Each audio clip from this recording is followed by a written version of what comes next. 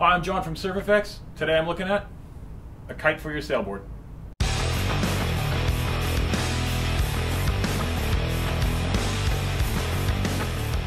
We're having a little look at the iRig.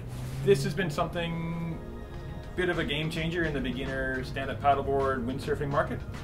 It's basically, they took the kite technology of the inflated structure and flipped it on its side, chucked a windsurfing base on the bottom, and stick it on your board. Pretty special. I've used these a couple times just mucking around. Light wind wave sailing on a sup has been absolutely a blast. They are super light. As you can imagine, they're just a small kite. They actually weigh about 1.5 kilos, so same as like a 1.5 liter bottle of water. Simple design. The insert will screw into any 8mm inserts on, say, a JP or Fanatic stand-up paddleboard or a regular windsurf board. They will fit a track. The weight of these is amazing. When you drop it in the water, they really hardly even go in the water. And then an uphaul, this handles it in the front.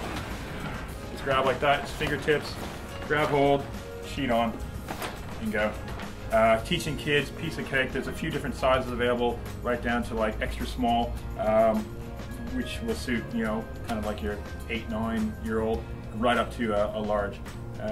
Recently there was a photo of a guy wave sailing Hukipa on one of these. They say, you know, over 12 knots it's starting to get a bit bent out of shape, but for light wind sup sailing, you really don't want to be out in planing conditions anyway.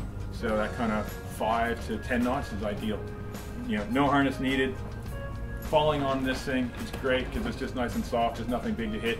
I've got a nice scar across the side of my head on my eyebrows from learning as a kid, getting smacked in the head with the mast. And with this, yeah, good luck getting hurt because it's nice and soft. You can, you know, throw this at people and fill that day.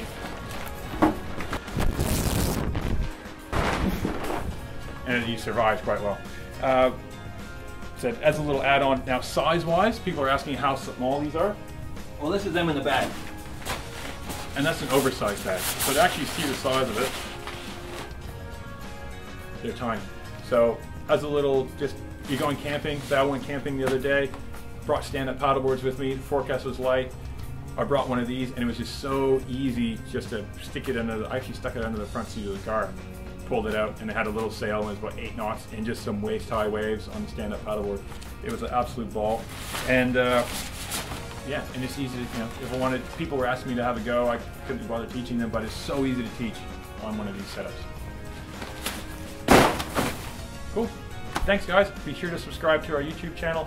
The link will be, we'll do it over here today, and check out some more videos like this. Thanks.